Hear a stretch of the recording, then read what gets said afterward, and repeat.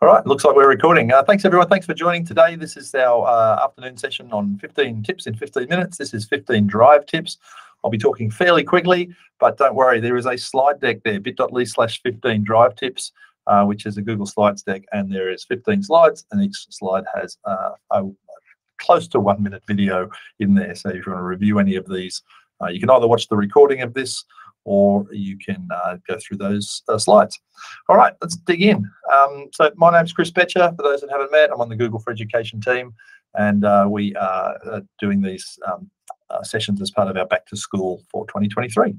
I have 15 tips for you today with Google Drive. Some you may be aware of, some you may not be aware of, but hopefully there'll be something in here to speed up your productivity and make your life simpler. Those are the tips. I am going to go through like this. And I'll give you little demos where I can. So first of all, I come out of this view here. First of all, let's talk about when you go into Google Drive, and Google Drive is obviously this place here. It is just drive.google.com. And I'm assuming that most of you know how to get to Drive. Once you get to Drive, you'll see there's a bunch of things in here. I want to point out, first of all, these three things: My Drive, Shared Drives, and Shared with Me. These three buckets over here are really important that you know what they do. My Drive is where all your files go. Shared Drives is where files that are shared with your organization go. So your school can set up a shared drive, for example. You might run a project in a shared drive. The neat thing about shared drives is they're owned by the organization, not the individual. And that's important because if you have a folder full of stuff that's owned by a person and that person leaves your school, it's always problematic. What do you do with their stuff? When it's in a shared drive, it belongs to the school. So that's the important difference between My Drive, your stuff, Shared Drive, the school stuff, and this other one called Shared with Me. Because Google is a collaborative system where you can share files with each other, if someone shares something with you, you'll find it in here in the Shared with Me collection. And just a hint, some people will look at this big mess in here of Shared with Me and they get really frustrated because they're clean and neat freaks like I am, and they like things to be orderly. You really can't do much to organize your Shared with Me collection. So just, if it bothers you, don't look in there, right? It's just a mess.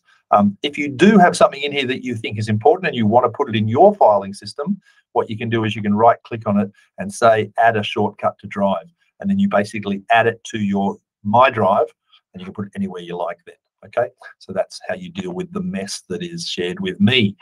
All right, that's our first tip. Second tip is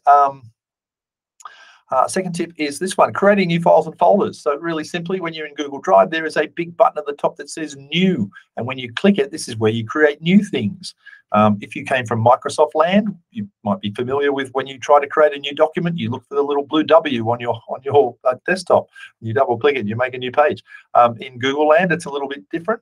You go to Drive, you click that New button, and you say, I want a new Google Doc, or I want a new Google Sheets, or I want a new Google Slides, or I want a new folder. So everything you want to create is done with that New button that is right there. And also, can I just point out that if you scroll down a little bit further where it says More, guess what? There's more. So you can actually create all sorts of things from that New button. That's how you get things started in Google Drive. The next tip is that you can use search to quickly find what you're looking for. In traditional computing systems, usually it revolves around you remembering where you put things. So you might have a folder and a folder inside a folder, and you might have a bunch of folders, and keeping organized is a matter of you remembering where you're putting all the stuff. In Google Drive, it's a little bit different because there's a search bar at the top here. So if I search for 15 tips, you'll see it very quickly finds all of the things in my Drive that have anything to do with 15 tips. If I'm looking for something to do with certification, if I can spell it right, certification, it will very quickly find me all of the things in my Drive that have anything to do with certification.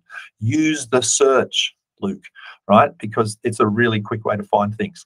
The other thing about search, you might notice on the search button at the top of the screen here, there is a little diagram at the end that looks like a bunch of sliders. If you click on that, you can do what's called a customized search, where you can say, I want to look for something that I remember it was a presentation, and I remember the owner was me, and I think I used it sometime in the last 30 days, but I can't remember what it was called. But if you put the criteria in, then it will filter down and only show you the things that match that criteria. Search in Drive is really powerful, and if you're used to doing it the old way, where you just remember where you put things, try and wipe that out and start using search, because it is a far, far better way to find things. The next tip is that making folders easy to find with stars and colors. Sorry, that one there. So when you're in Google Drive, let me go back into my Drive for a second. You will see, if I scroll down here, some of these folders have colors, like my classroom one. I've got another one down here called my meet recordings, and so on. If you want to color code things, what you can do is you can simply right click on the folder, go down to where it says change color, and you've got some colors to pick from. It seems like a simple thing, but you'd be surprised how useful it can be to simply color code your work. You might have a system for it where everything that's green is, I don't know, one category, and everything is red is something else. I just like pretty colors, so I just make things colored, but you can have whatever system you like. The other thing you might like to do is, you notice there's a collection on the side here called starred. And in the starred collection, there is 1, 2, 3, 4, 5, 6 files there at the moment. But if I was to go into my Drive and find something that I wanted to access, say, fairly regularly, let's find an actual file here. Say this one called the assignment workflow in classroom. Let's say that's an important file. I need to get to it often. Instead of hunting through my main list all the time, I can just right click it and say, add that to starred. And when I add it to my starred collection, when I go into starred, there it is right there, okay? So instead of having thousands of files to look through, you might only be using this 20 or so files on a regular basis. Star them, and then you can go into your starred collection and find them really easy without having to hunt for them all the time. All right, next tip is that we can collaborate and share with others. You probably know that Google Docs is a collaborative system where you can, sorry, wrong slide, where you can share your work with other people. So if I'm in a document, and let's just go to, let's just pick this one here, right? So I'm in a document here. I can right click on that document and I can say share, and I can share that document with somebody else by clicking on the share thing here, and I just type their name in. So I might share this with, say, Kimberly, and I type her address in there and say send, and it will send that document to her as a shared document. She'll get a link to it. There's only one document. She's not getting another copy of it. It's the same document, but we both work on it together. Now, the important thing about the sharing that you may not realize is that if I go to, say, my Drive, if I pick a folder, so not a file, but a folder. So I go to this one called, I don't know, assignments, and I right click on it and I share the folder, it will actually share everything inside that folder. So if I share this folder with Kimberly, right, like that, she'll wonder what's going on here. And I can make her an editor or a commenter or a viewer. I can even put an expiry date on there if I only wanted to access it for a certain period of time. But once I do that, then I can say send, and it will now share that whole folder with that person. And importantly, it'll share all the files inside that folder as well. So my recommendation to you when you're creating stuff for students, if there's a lot of things you want to share, don't share them one by one. Put them all in a folder, share the folder, and then everyone gets access without you having to go and change the permissions on every single file. All right, I'm going to cancel that because I don't really want to bother Kimberly with that. But let's look at the next thing. Next thing says create workspaces for your project. Workspaces are relatively new in Drive, and you'll find them by going to this priority section here. Now, if you don't see the priority section, your administrator may not have turned it on for you. But let's assume you can see it, because most people will. If I click on priority, you'll see at the top here, it gives me a bunch of suggested files. And how does it figure out what's suggested? Well, it looks at what files I use recently, what files I use most often, what files I'm likely to use at this time of day, and it puts them in this list here. So priority is a good place to start, because chances are that's what you're looking for right there. But if you scroll down a bit, you'll see these blocks here called workspaces. And each of these workspaces is a collection of files that could be physically stored anywhere, but you want to grab them together for some reason. I'll give you an example. Let's create a new workspace, and I'm going to call this 15 tips. Now, 15 tips. Now, I actually have some of my 15 tip resources scattered throughout my Drive. Some are in one folder, some are in another folder, some are somewhere else. But if I create a workspace, what it will do is it'll create a workspace, and it'll try and intelligently find stuff that might be useful, because I called it 15 tips, so it's actually looked through and it's found some 15 tip stuff for me. That looks pretty good for me, but there's actually more things I want. So I want that one and that one and that one.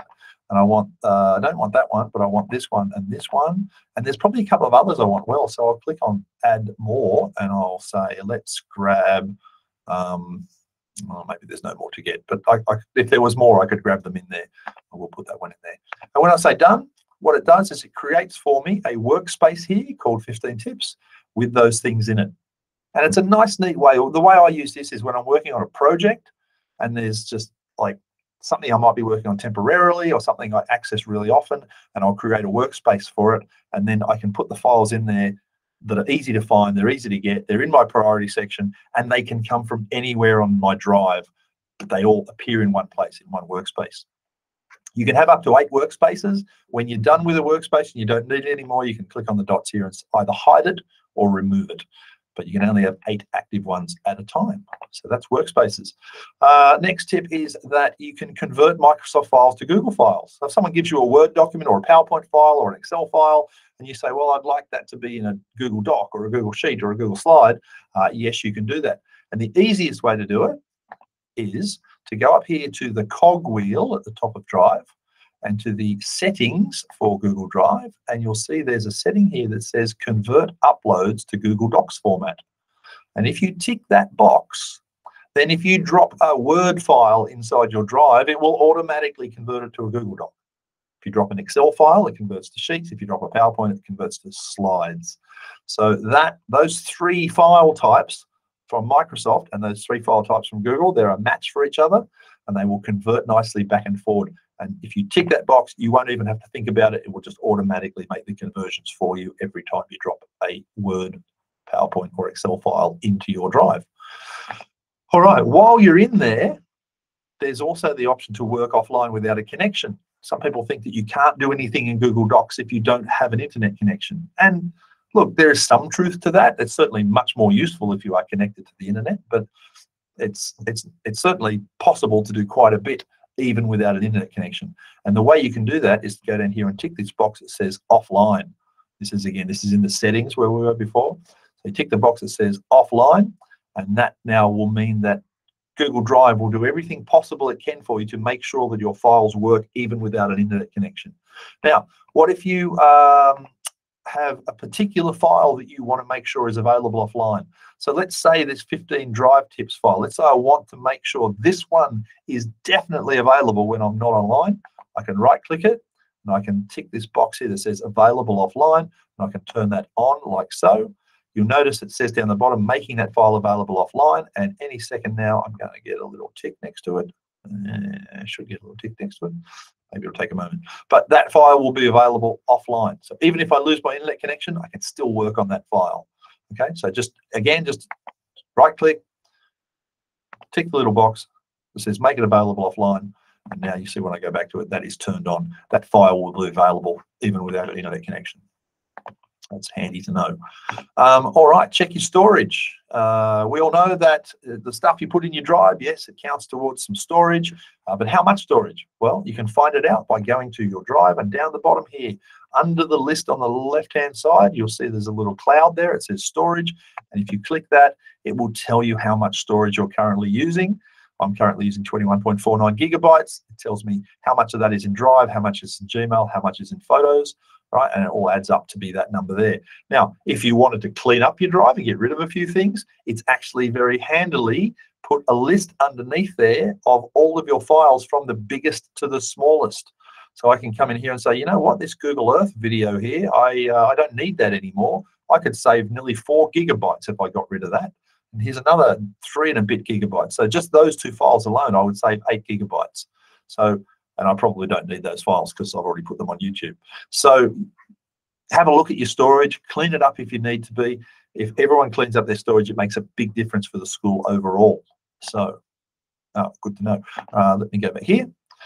So next tip is to create files from a template. Sorry, that one there. Create files from a template. You know, I've pointed out before this new button, and I said you can go to new, and you can make a new Google Doc. But if you go to a little arrow on the side here, you'll see you have the option of making a blank document or from a template. So if you click from a template, it's going to go to the Google Docs template gallery. And there are two categories to the templates. There's the general one, which is all the ones that Google provide. And you can see there's quite a few in there for writing letters and resumes and proposals and all sorts of things. There's a whole bunch in there. This is great for students to help them get started. You know, the intimidation of looking at a blank page. Sometimes if you give a student a template, it's a much easier starting point. But there's also a second category here called the, this will be your local school. If your school has set it up, you'll see some school templates here. I haven't set it up on this account, so that's why mine is empty at the moment. But if your school has set that up, you'll see a whole bunch of specific school templates if you want to have a look in there. All right, next tip is that you can see the file details and activity information. So if I come over here to my files, let's go to my drive, and I look at all my files and I go, okay, there's a bunch of things here. Let me go down below the folders. So this ACT demo, I wonder, when was that last changed? Who owns it? Where's it stored? How much storage does it take up? If you click on a file to highlight it, so it's highlighted in blue there, and then you click the little information button up in the top right, a panel will open up there and it'll tell you everything about that file. So if I go to details, it says, okay, here's who has access. You see my little Simpsons characters there have access, my dummy students. But it'll tell you, it's a Google Doc. This is how big it is. This is where it's stored. This is who owns it. This is when it was last modified. If I look on activity, it'll actually tell me when it was created, when it was edited, who changed the name, who was added, who was deleted from being an owner of that file. So lots and lots of stuff you can see in there in the activities panel on the side. It's kind of useful to know. All right, we're nearly done. Stand out with emojis in your file names. You might have noticed in my Google Drive up here at the top, some of my file names or folder names, I've put little emojis in the front there. And I like to do that just because it makes it easier to look at. It makes it a little bit prettier, but mainly because an emoji, alphabetically, an emoji comes before the actual letters. So, for example, an anchor is actually alphabetically before this building, which is before this light bulb and so on. And all of those are alphabetically before any word that doesn't have an emoji. So by putting an emoji in your file name, you can actually put it at the top of your file list. So even though this one called Understanding Workspace Plus, if I left it without an emoji, it would be way down the bottom of my list somewhere. But because I use it all the time, I put an emoji in it, and now it sits near the top of my list, and I don't have to scroll up and down all the time. So it's pretty and it's functional. Nearly done. We got this one here, store files in more than one place with a shortcut. I might have a file here that is, let me do this one. Let me go into this, UTS file. Right, so I've got a whole bunch of files in here that some work we did with the University of Technology Sydney, and here's a letter here, and it's in the UTS folder. But I might want to put it in another folder for some reason. I can't decide. Does it belong here? Does it belong there? Maybe it belongs in both places. I can right-click it and say, add a shortcut to Drive. And when I do that, it's going to pop up a little box here. And it's going to say, where would you like to put it? Well, I'm going to go into Drive, and I'm going to put it in Back to School. And I'm going to stick it in the 2023 folder, and I'm going to say add that shortcut. And now you'll see I have my UTS folder file here in the UTS folder. But if I go to Drive and look in my Back to School and my 2023 folder, there it is there as well. And you can see it's got a little icon in the corner of it to tell me that it's actually a shortcut. So I can have multiple files. Sorry, let me rephrase that. I can have the same file appearing in multiple places because of that little shortcut. And I think we must be nearly on our last one, almost. I'm going as fast as I can. If you can OCR, optical character recognition, your images and PDFs. If you have a PDF in your Google Drive or a picture, so let's say you have a poster and you take a photo of the poster and you put it in your Google Drive. If you open that image with Google Docs, it will actually extract the image for you. It'll extract the text from the image. So you'll get the picture in a Google Doc, and you'll also get all the text that was in the picture underneath that image as well. It's a super easy way to extract the text from a photograph if you need to do that. And if you open a PDF, it will actually open as an editable Google Doc. So if you ever need to edit a PDF, you can do it right here in Google Drive. And finally, there are keyboard shortcuts. There is tons and tons of keyboard shortcuts.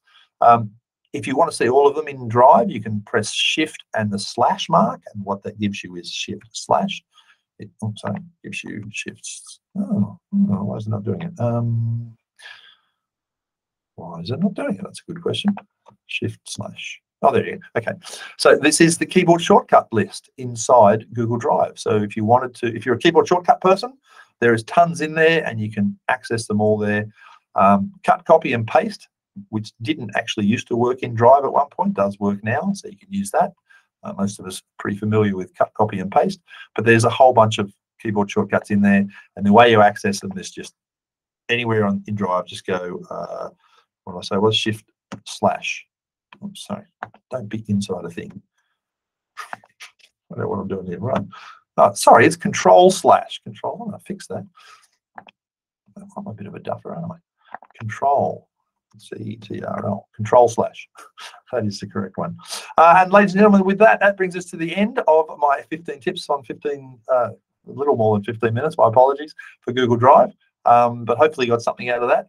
These will be available as a video when I finish the recording. I will save it and store it on the website where you registered for our back to school sessions. This morning's one is there as well, as is yesterday's video as well, and all the slides. You'll find them all on that site. So I hope that was useful for you. I'm going to stop the recording and like so. Stop recording.